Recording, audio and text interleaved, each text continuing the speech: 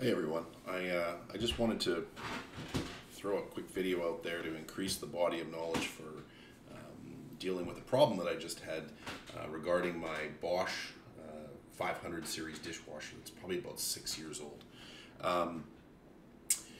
The issue is exactly what you can see here, which is there's water in the pan. I'm getting an E-15 error, and the pump is the drain pump is trying to run and dry the machine out.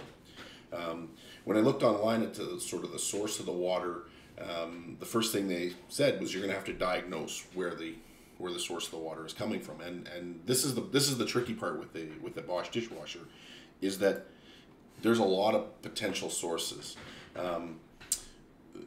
The most obvious source and the source that I kind of gravitated towards was the sump pit itself, the mixing motor and associated gaskets and lines, as well as the drain pump and the exhaust line. Of course, I'd already been able to look and determine that it wasn't an issue with the door leaking and it leaking back into the pan, so we could kind of strike that out. And so I spent a lot of my time looking through all of the gaskets. So in terms of how I did what I did, it's not that easy because you can't look in from the front of the dishwasher. You may have a limited amount of space and may not be able to see what you're getting at. So I kind of worked through this, and it took me a lot longer than I expected, and that's why maybe I can kind of give a little jumping off point for other folks when they have to diagnose this. So to look back, here's the issue: the water's floating. The water's causing this little float valve to come, or this little float piece to come up and flip a switch, and that switch turns off the water inlet valve, and it turns off everything that's going to cause water to come into the dishwasher, as well as the dishwasher to drain automatically to protect you from an inundation, which is a good thing. So as I said, I gravitated. My first thought was it has to be in the pit. I've got a 6-year-old dishwasher. One of these motors has got a bad valve, or the line's cracked, or there's something going on. So what I decided to do, and I couldn't tell where it was coming from. Actually, the water itself here kind of looks a little soapy, or there's a little tinge of yellow to it, and I was like, well, maybe that is coming from the sump, and that sort of was what was guiding me there originally. Right here, what I decided to do was fill up the sump pit after the dishwasher had finished. And for me, what was happening was the dishwasher was going into E15 when the dishwasher wasn't in use, in the middle of the night. So I just thought it was just water sitting up against a seal, slowly dripping away somewhere.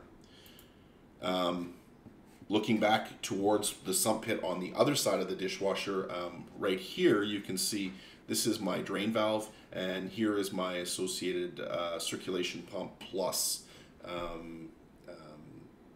integrated water heater.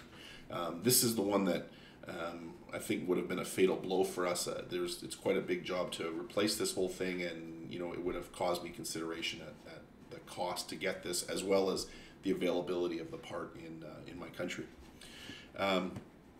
Anyway, so leaving the green water, the food colored water overnight, as well, coming back the next morning, what I ended up seeing was just this same thing again, a little bit of soapy water in the base. And so I was again really leaning towards the fact that this was a base issue, and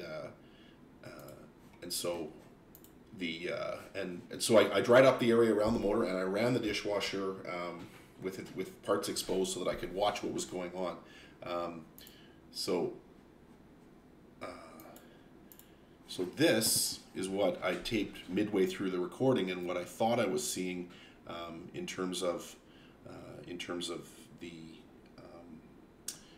where I thought the water was coming from.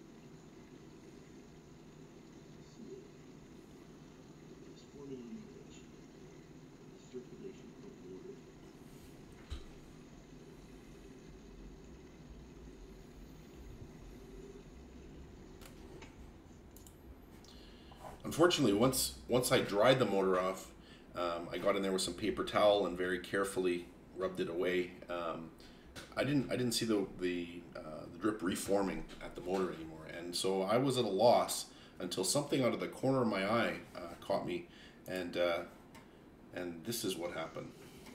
So as I was watching for more water to come in from the motor, I noticed that there was something going on. Something caught my eye, a little flash. Well, this is the water inlet. There, did you see that? It just dripped. Unbelievable. I've been chasing over at the motor and the pump, and it's over on this thing, which I believe is a check valve is leaking. And it seems to be leaking about once every, I don't know, about 30 seconds I get a drop, which explains why we would be getting water coming in at strange times. There it goes again. So it's about once every 30 seconds we're getting a drop. And it's rolling across the back, and then it's coming in, because this pan is a bit of a convex style pan, it's actually coming in and rolling in underneath the motor. So that's why that part, even though I thought I saw it there, was staying dry.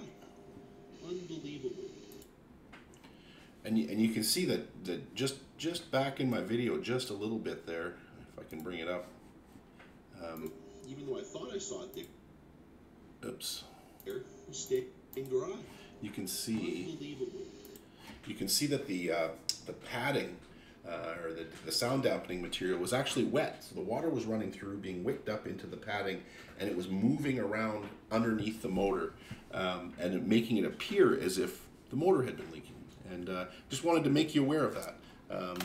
I think that, you know, don't put all your attention on the sump pit. Just watch your water inlet valve there, and make sure that it's maybe not cracked or leaking the way that mine was, because the cost of a new water inlet valve is nominal. It's a no-brainer to fix, and you're back on your way. So that's what I intend to do, and I hope this maybe helps you.